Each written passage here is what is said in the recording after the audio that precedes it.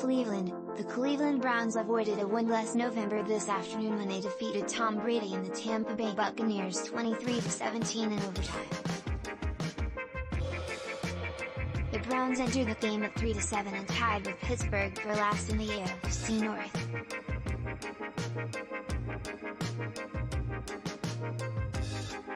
Cleveland had not won a game since Halloween and when the Browns routed the Bengals on Monday Night Football.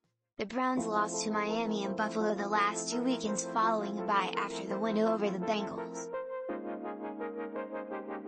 The Buccaneers led the NFC South despite entering this weekend with a record of 5-5, a half game ahead of the Falcons, 5-6. Tampa Bay was coming off its bye week, but won 2 straight wins heading into it.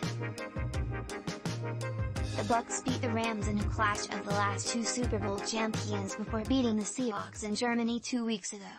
Here are updates from throughout the game in Cleveland. Who says Cleveland football stinks? Skunk on the loose at FirstEnergy Stadium during Browns vs.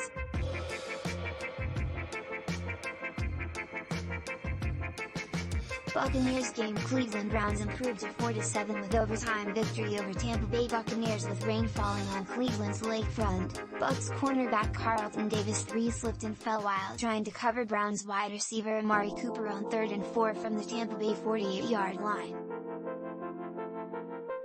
Browns quarterback Jacoby Brissett saw Cooper all alone, and they connected for a 45-yard pass to the Tampa Bay 3. Talk about catching a big break, right? 2 plays later, Pro Bowl running back Nick Chubb rushed for the game-winning 3-yard touchdown with 19 seconds left in overtime. The Browns improved to 4-7, and the Bucs fell to 5-6. Browns and Buccaneers go back and forth to start out and flirt with tieWith. The score tied 17-17 at the end of regulation. The Buccaneers won the coin toss and began overtime with the ball. The Browns, though, earned a defensive stop against Brady and Company to begin on. All-Pro defensive end Myles Garrett drew an illegal hands to the face penalty from left tackle Donovan Smith on 2nd down, then hit Brady as he threw incomplete on 3rd down. The Bucs punted, but instead of taking advantage, the Browns stalled on offense without gaining 1st down. Garrett ended the next series by sacking Brady on 3rd down, forcing the Bucs to punt.